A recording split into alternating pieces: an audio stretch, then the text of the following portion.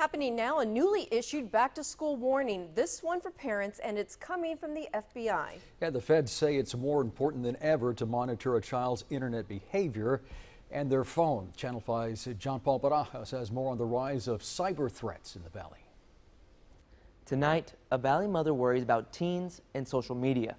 Blurting something across social media might feel good for a second. The consequences could be long-term. It's a federal crime.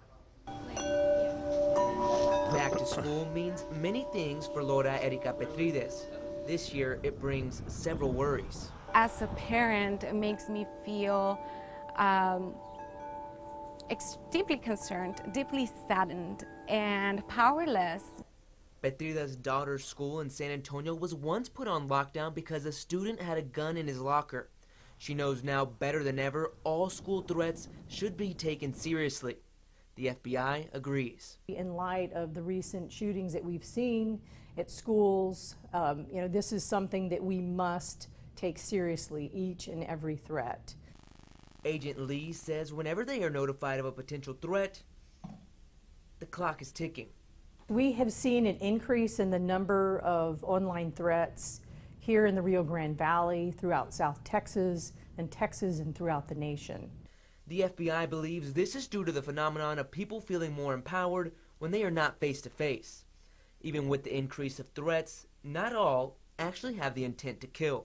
A lot of individuals simply want attention.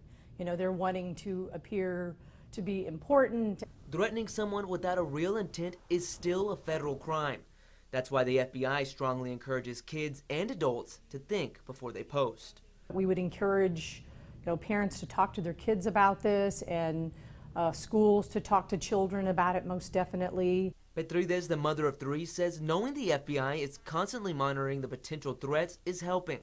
Knowing that all things are being considered seriously are making me feel better. But she tells us, as a mother, she'll always worry. The FBI wants to remind people not to assume authorities have or will see an online threat.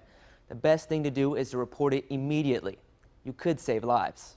In the studio, John Paul Barajas, Channel 5 News at 10.